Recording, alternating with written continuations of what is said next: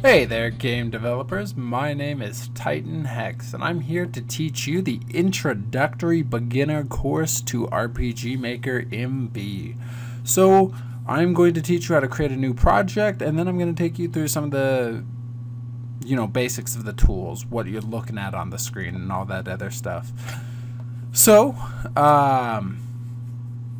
I have been doing this a while, and I have some awesome stuff to show you. Maybe you just picked up RPG Maker MB either last year or maybe recently, and you just really want to get into it and start creating your first game. I'm going to take you through the steps to create an awesome first game. And we're going to begin first by, after opening up RPG Maker MV, hitting File and New Project. So you can hit Control+N. This also works. Both methods are going to get you a new project. We're going to go ahead and create one for ourselves, and this one we'll just call it the tutorial project. You can obviously name yours whatever you feel like is appropriate. For me, it's going to be a tutorial project just because that's what I'm teaching you guys. So it's going to load up all those awesome assets that the RPG Maker MV starts with. So it's going to give you a whole bunch of stuff like music, game, characters, some plugins, some other stuff that you can use in order to create your first game. You can also find a whole bunch of stuff off the internet. Now, once the new project's been created, it'll load up this really easy default map. It's going to just give you a start location right here, which is where this character is. The start location is basically where, when you hit play test, which is this little button, or it can be found right here, or it can be accessed by Control+R.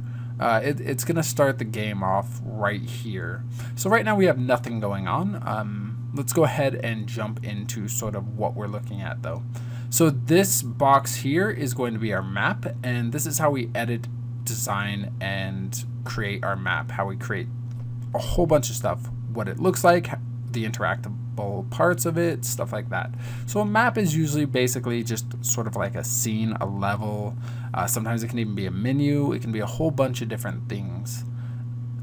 It's up to us basically how we program it to determine what it's like and what it does. So right now this is basically just a level, and right now it's set to the world map. So over here is our palette. This palette allows us to draw on the map. So we just can start drawing some little things right away, maybe a desert area, maybe a rocky area. Who knows? It's really up to you how you set your map up.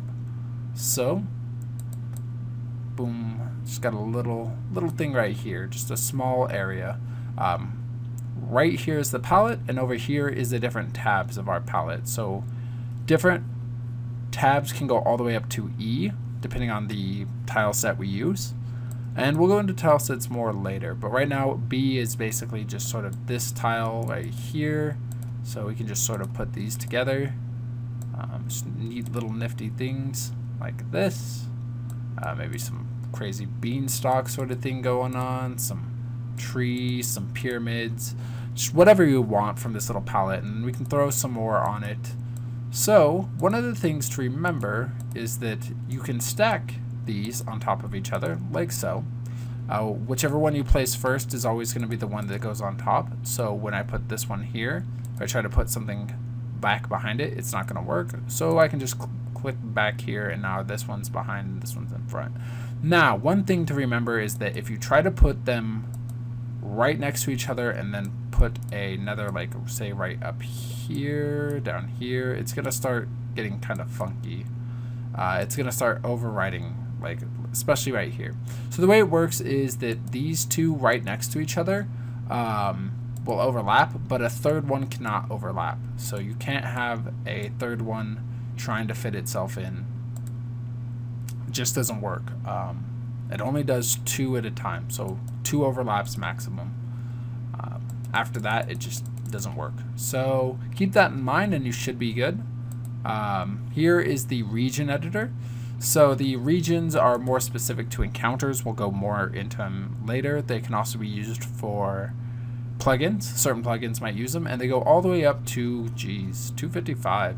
So we can just start coloring in areas. You'll never see them when you're playing in the game, but you can designate regions to just do certain things and have certain things happen.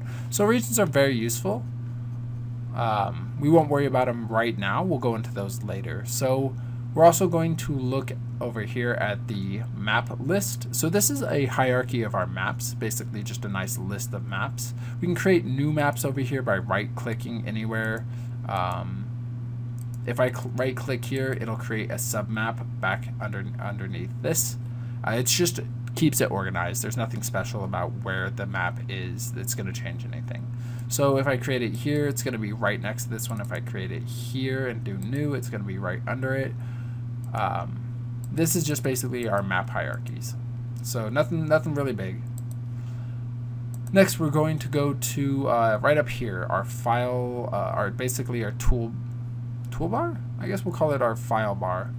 On Mac, it might be like way higher up, but right now it's right here. So this is for Windows.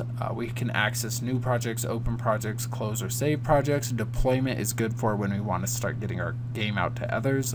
Steam management is just how we're going to sort of manage it on Steam. It's not a big deal. These two, we'll go into those later, so just don't even worry about them right now. These ones are very useful. You'll want to remember that. Edit, so we can undo things we've done. So if I go here and I start coloring like crazy, decide later on, you know, I really didn't want to color it in like I did, bam, I can undo it. So edit, undo, I can also cut, copy, and paste. So I'll go into that in just a sec. We won't worry about it. So then I can go here, go into the mode. That's right here. So I can use these to switch between event mode, where I create interactable objects for the map, the area. And over here I just paint in and create tiles that the player can run into and things like that. So this is really useful to create characters and things like that that'll be on the map that you can interact with. So here is the map editor, and that's how we have access to these. So this is the pencil tool, and we can use that to sort of pencil in little things like this. You saw me playing with that earlier. This is the box tool. It just lets me create rectangles, so I can create a nice little row here uninterrupted. And then I can do the circle. So you're gonna notice right here that the circle is very sort of, I'm gonna call it square. So it's a very square sort of circle. Unfortunately, the way this works is it operates on tiles, and there's really nothing you can do about that. There are methods that can get around it. There are tile sets that get around the sort of squareness of the tile set, the default one. But for now, there's nothing we can really do about it. If you want, you can try parallax mapping. It's a little more difficult, and we'll get into that later. But for now, we're not even going to worry about it. So next, we go to the event mode. I'll go into events later. Right now, we won't worry about it. So then we have the fill tool right here. This fills in just sections. You should be familiar with this if you've ever played with MS Paint. It's a pretty simple little tool that just fills in an area. The shadow tool creates a shadow. If you're using a certain tile sets, shadows will be created automatically near walls and other objects. This one allows us to create shadows manually. So now I can just create shadows. They're usually 1/4 of a tile in size. I can also remove shadows using the tool by just re-clicking a shadow and just erasing it. So next we have our zoom tools. If we're using a really big map, it can be really helpful to use the zoom tool and just start painting in the more complex parts of a map. We can also zoom back in and just go really in-depth and look really closely at the map. We can go back to the 1-to-1 ratio. So finally we have this here is our tools and sort of our game part. So our tools are the database, which I'll go into the database later. It's really complex. That's going to be a separate tutorial.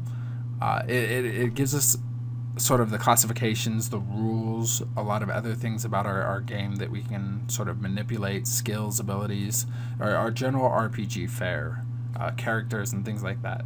So it's really good for that. We can set up monsters and monster groups and stuff like that. Then we have the plugin manager. Now this is really the rules of our game, the way the software operates. We can add so much depth and so much amazing things to our game using the plugin manager. We'll go more into that later.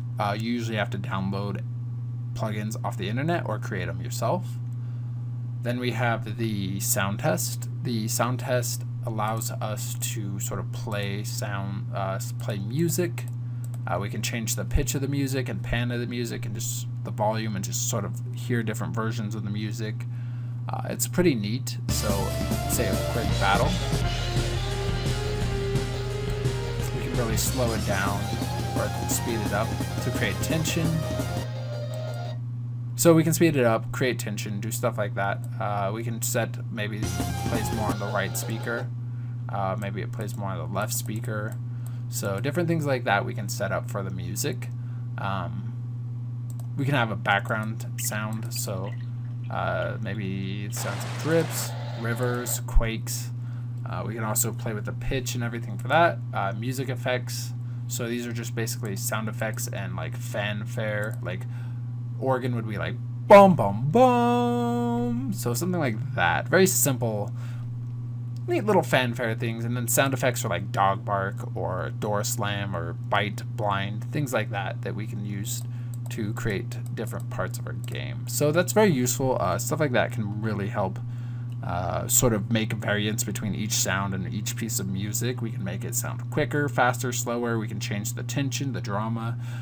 We can make one sound more dramatic than another. Just quick, simple manipulations. There's some cool stuff that we can do. Next, we have the event searcher. So this little guy allows us to debug certain issues real quick or find certain events that we need to edit or change.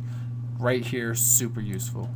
The next one is the resource manager. So here we can import, delete, remove, and preview a lot of stuff. We can grab DLC and start downloading DLC into our projects.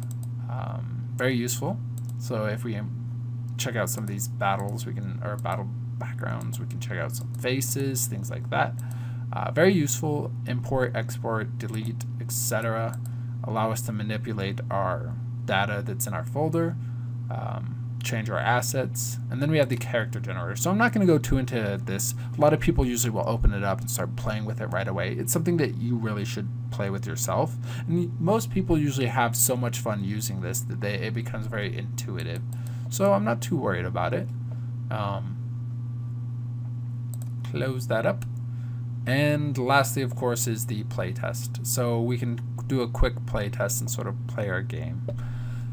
Basically, this is a nutshell of the engine when we first open it up. What stuff we have right at our disposal. So I'm going to go into creating a new map and editing our current map, as well as sort of drawing and doing certain things. A little bit more about this side of the editor.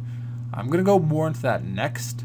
So I appreciate you listening, learning, and just starting up your journey into game making.